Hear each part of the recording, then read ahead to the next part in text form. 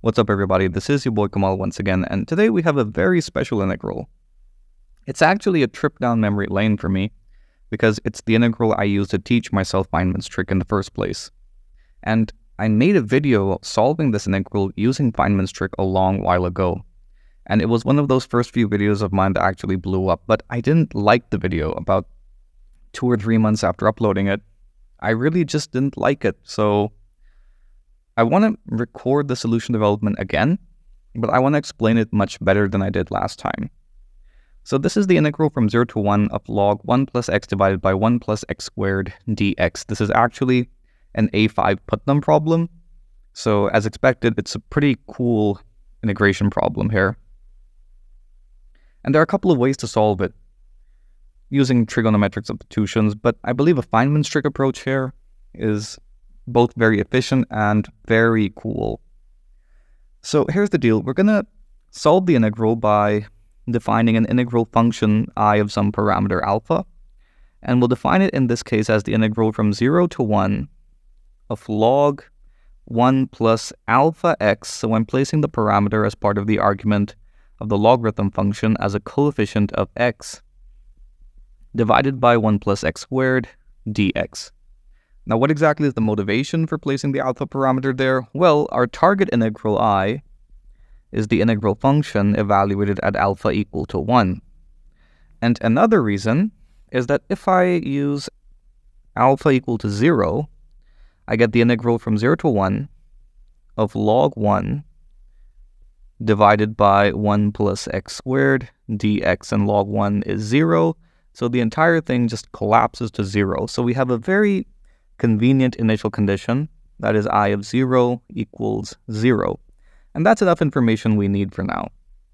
So the entire point of solving an integral by Feynman's trick means we differentiate under the integral sign. So we're differentiating with respect to the alpha parameter. But the whole thing about differentiating under the integral sign means we have to take the differentiation operator inside the integration operator. We want to switch up of the two operators, that is.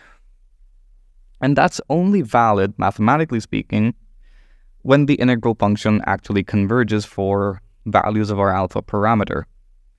And here, if I take alpha to be non-negative, so that I include both the target case of alpha being equal to 1, as well as the initial condition of I of 0 being 0, then we see that we have a bounded function of both alpha and x being integrated over a bounded interval. So bounded function being integrated over a bounded interval means that the integral will converge. So the switch up is completely valid. We can in fact perform the switch up, and because of that we have the integral from 0 to 1 of the partial derivative with respect to alpha of log 1 plus alpha x divided by 1 plus x squared dx. So we're differentiating partially with respect to alpha, meaning that the 1 by 1 plus x squared term is going to be held as a constant. So we have 1 by 1 plus x squared. And what's the derivative of the logarithm? That would be the reciprocal of the argument. And the derivative of 1 plus alpha x with respect to alpha would be x. Okay, cool.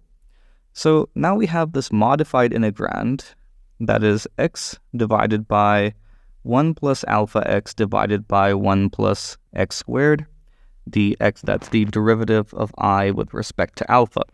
And this integral looks a lot more hospitable because immediately we see that all we need is a partial fraction decomposition. So let's perform that real quick.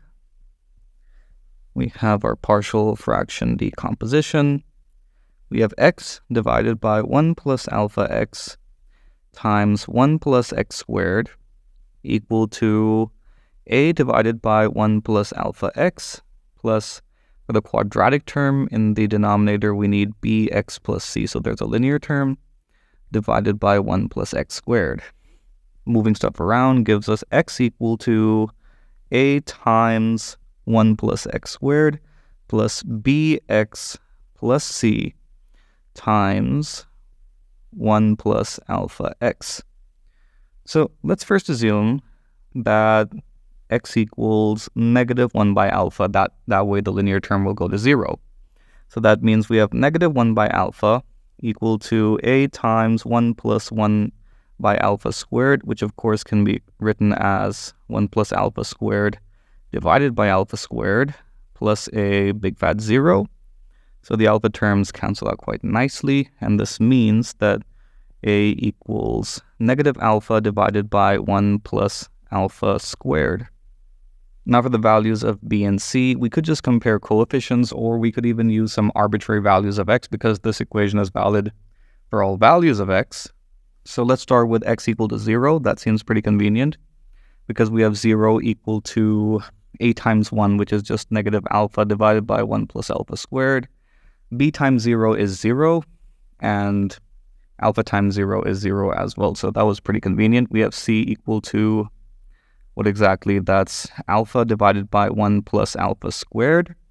And now for the b coefficient, we might as well compare coefficients here.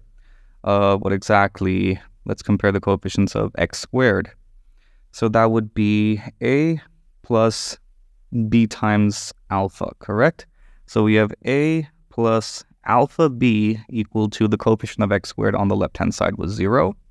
So we have b equal to negative a by alpha, which would give me 1 by 1 plus alpha squared. Okay, cool.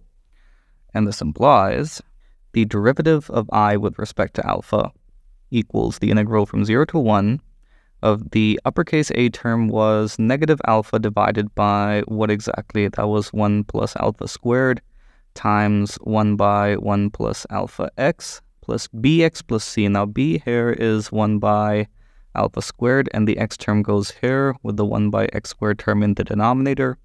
And c here was alpha divided by 1 plus alpha squared times, once again, the reciprocal of 1 plus x squared. Integration with respect to x. So we have three fairly simple integrals, rather really simple integrals to evaluate. We're integrating with respect to x, so all the alpha terms are just constants here. So we have, let me just perform all the integrations right away. Negative alpha divided by 1 plus alpha squared, and the antiderivative of 1 by 1 plus alpha x is in fact log 1 plus alpha x divided by alpha, some nice cancellation happening straight away, plus we need a factor of 2 here and here for the antiderivative. So that's 1/2 1 by 1 plus alpha squared log 1 plus x squared. And finally, we have alpha divided by 1 plus x squared times the inverse tangent of x, with the limits being 0 and 1. Now, in the limit as x tends to 0, all we have are log 1s and an inverse tangent of 0, and all those terms give us 0. So everything collapses in that limit as x approaches 0, and as x approaches 1, we have negative log 1 plus alpha divided by 1 plus alpha squared plus 1/2, or 1 by 2 times 1 plus alpha squared. That is terribly sorry about that. And we have log 2 here, and then we have alpha divided by 1 plus alpha squared. Inverse tangent of 1 is pi by 4. And this here is the derivative of I with respect to alpha, which is cool, but we're interested in solving for the actual integral function and then plugging in the required value of alpha. So our plan here is to recover back the integral function. And how exactly do we do that given its derivative? Well, that's easy. We just have to integrate with respect to alpha. Oh wait, terribly sorry about that. Much better. And here we go. And we could use an indefinite integral here, but I'm going to make use of a definite integral. I'm going to be integrating from 0 to 1. And the reason for that is, well, 0 is the initial value for the integral function given. We know that I of 0 is 0 and I of 1 is our target case. So on the left-hand side, by the fundamental theorem of calculus, we have I of 1 minus I of 0. And on the right-hand side, notice that we have negative I of 1. That's exactly what our target integral is, with a dummy variable named alpha instead of x. So that's another convenient thing we have going on. Then finally we have log 2 divided by 2 times the integral from 0 to 1 of d alpha divided by 1 plus alpha squared plus pi by 4 times the integral from 0 to 1 of alpha divided by 1 plus alpha squared d alpha. So I of 0 is just 0, and expanding using I of 1, we have 2 times I equal to log 2 divided by 2 times the inverse tangent of alpha, with the limits being 0 and 1, plus pi by 4 times 1/2 of log 1 plus alpha squared, with the limits being 0 and 1. That means we have pi by 8 times log 2 plus pi by 8 times, again, log 2. And all of this implies that the target integral, that is the integral from 0 to 1, of the logarithm of 1 plus x squared divided by, no, it was 1 plus x, terribly sorry about that, divided by 1 plus x squared dx equals pi by 8 times log 2. And that was an extremely cool solution development. I hope you found this video useful. I hope you enjoyed the video. Be sure to like and subscribe.